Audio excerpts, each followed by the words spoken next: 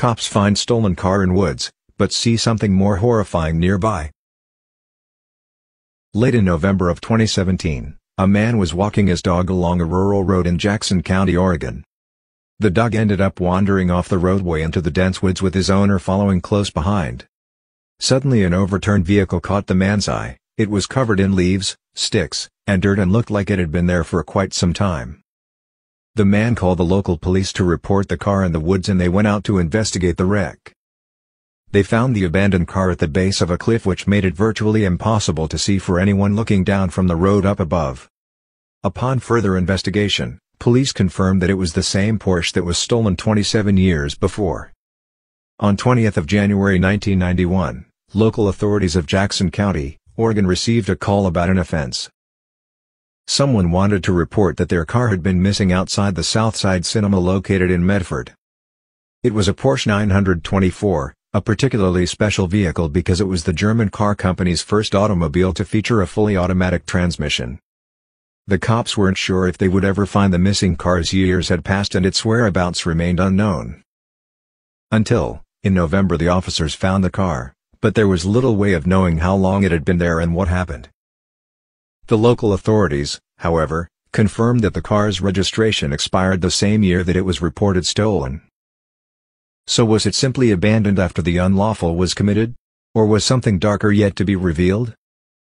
The car was on its roof and there were bones scattered on the ground nearby. Fearing the worst, investigators examined them closely before breathing a sigh of relief. The bones were of an animal and most likely that of a deer and not of humans. Despite having the name of the owner listed on the stolen car report from 1991, police were unable to locate them. The vehicle's location on steep muddy terrain presents logistical and environmental concerns for removal. The sheriff's department stated that the officials are working to determine the best course of action. Its final resting place was at the bottom of a cliff surrounded by dense forest until they find a way to remove it. This isn't the first time a stolen car reported missing suddenly popped up out of nowhere years later. It has happened more than a few times all over the world.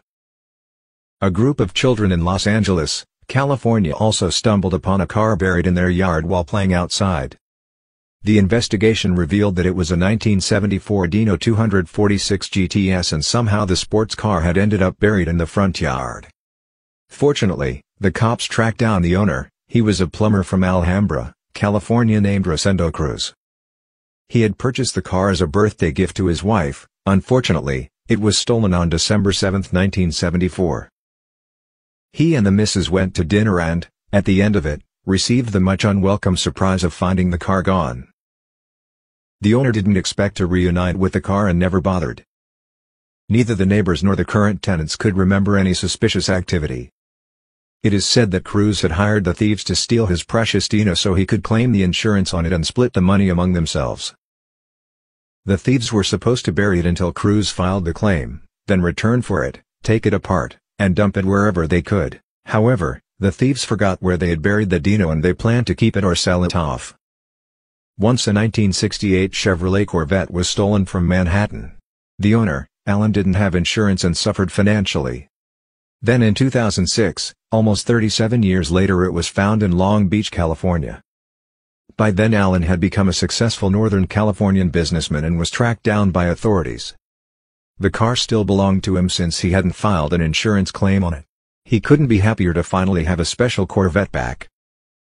In August 2017, about 100 miles east of Paris, police retrieved a Peugeot 104 in a local pond. The car was found in Châlons-en-Champagne. After being towed to a nearby garage, local mechanic was surprised by how good it still looked. Frank Menard, the local mechanic, gave an interview to the Daily Telegraph.